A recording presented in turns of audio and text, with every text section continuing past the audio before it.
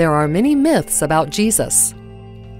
In these programs, we're talking to some experts who can help us get at the facts behind the myths. Before the stories about Jesus were written, they were passed on by word of mouth.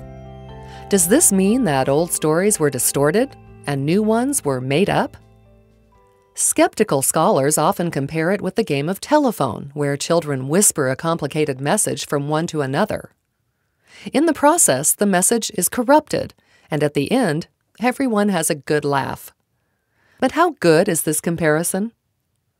The telephone game is used by a number of people to talk about the transmission of the text of the New Testament, and it's a ridiculous comparison, frankly. For one thing, in the telephone game, the purpose of it is to skew the message so you can have a big laugh. And in fact, the message is usually somewhat convoluted right to begin with, difficult to remember, and not something that's easily communicated.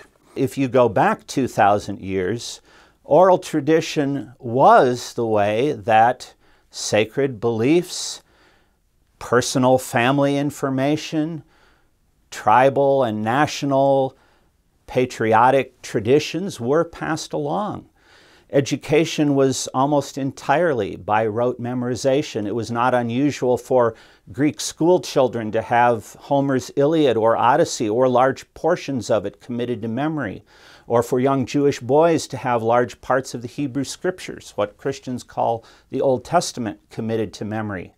And it's not that they were passed along being whispered without any checks and balances. They were frequently recited in public in contexts where enough of the other people of a given family or tribe or nation were present who, if a serious mistake affecting the content of the story was made at some point by the storyteller, by the reciter of the traditions, the audience had both the right and responsibility to interrupt and correct the individual. Secondly, it's all done orally by whispers without repetition. You don't get a chance to say, tell me that message again. Thirdly, there's a single line of transmission only. And fourthly, you only get to interview the last person in the line of transmission. With the New Testament manuscripts, we're dealing with written documents. We're dealing with documents that are copied multiple times, and even the original text of the New Testament manuscripts would have been copied multiple times. So you've got various streams of transmission, not oral transmission. You've got multiple copies, and you can interview the witnesses earlier on in the transmissional stream. So the comparison is really quite silly. It just doesn't work at all. Ken Bailey, a lifelong American missionary in the Middle East, actually tried that experiment with young adult students in his classes in Beirut and Jerusalem, and it utterly failed. People were able to remember quite flawlessly, and they didn't understand the point of the exercise.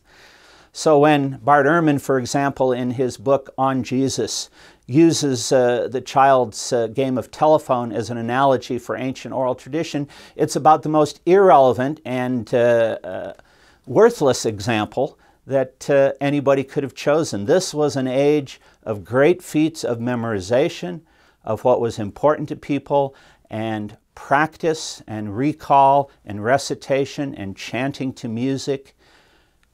Well, I think these claims are not what they're cracked up to be. And I think the key thing to think about here is at two levels. One is to think about the way in which Jewish culture handled things at an oral level as they passed tradition on, so that the issue wasn't how far distant the writing is from the event, as it is how did they communicate events and pass them on from generation to generation.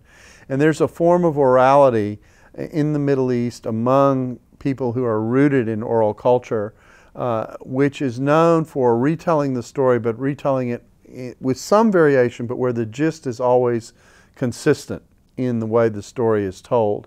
And this seems to be the kind of thing that's going on in the gospel traditions. You know, if you look at the same event told in the various gospels, you'll see some differences in the details, but the core event's fundamentally the same, and it seems to fit this pattern. So we've got a process of orality that's at work. We have the apostles who seem to have operated as guardians or custodians of this tradition.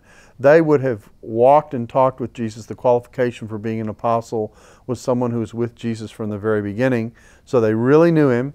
So there was an oversight to this orality. So that's an important aspect. The myth is that the way the stories about Jesus were passed on invited distortion, like the telephone game. The fact is that the stories weren't whispered. They were performed in public. They weren't just told once. They were repeated over and over again. They were passed on by people who were used to memorizing stories accurately. And the listeners could ask questions to make sure they understood the story right.